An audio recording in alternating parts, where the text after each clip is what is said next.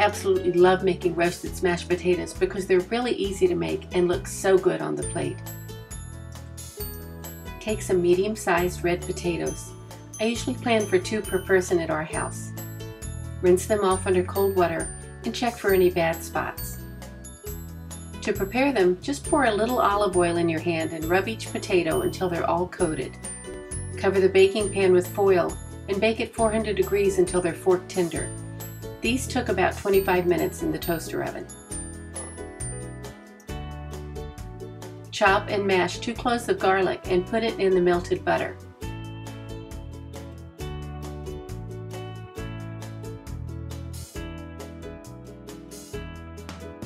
Here's the fun part.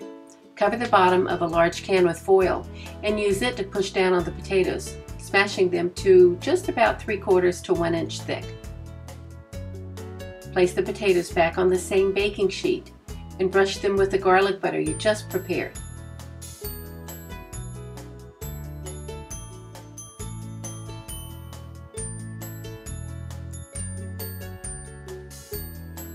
Add a bit of salt and pepper, just as much as your family enjoys. And then pop the potatoes back in the toaster oven just until they're starting to turn a little golden brown. By now they should be smelling fabulous.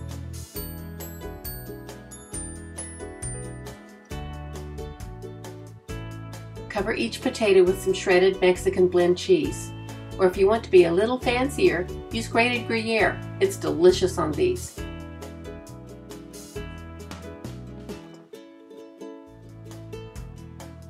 To dress them up a little more, add some cooked and crumbled bacon pieces and place back in the toaster oven just until the cheese is melted.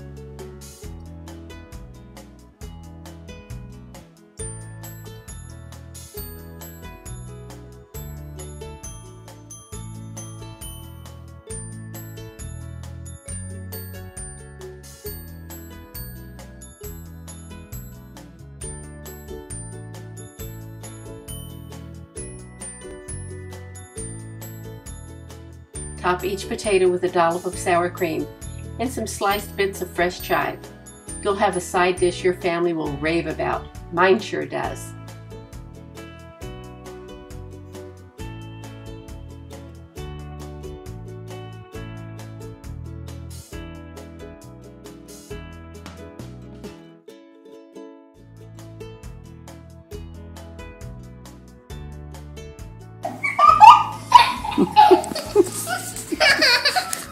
Thank you.